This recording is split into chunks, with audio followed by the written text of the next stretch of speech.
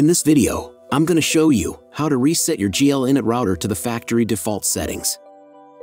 Before I start, I must warn you that resetting the router to factory settings will wipe all your router's settings. But don't worry, on my channel I have videos that help you set up your router. All links are in description. Let's get back to the question of how to reset the settings on your router. Find the reset button on your router. It is usually located on the back or side of the router. For example, on the Opal model, this button is located here.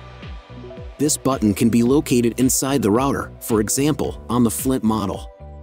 In this case, you need a thin object. Press and hold the reset button for 10 seconds. If you can't press the button, or it doesn't work, then try resetting the settings through the router's web interface. Link to the video is in the description down below. One or all of the indicators will start flashing. Then release the button. Wait 3 minutes until the router reboots. Do not power off the router during this process. Great, that's it. After resetting the router to factory settings, you need to configure the router. Watch my other video on how to do this. In the description to this video, you will find playlists for different router models. Thank you for your support. If this video helped, you can buy me a coffee. All links are in description down below.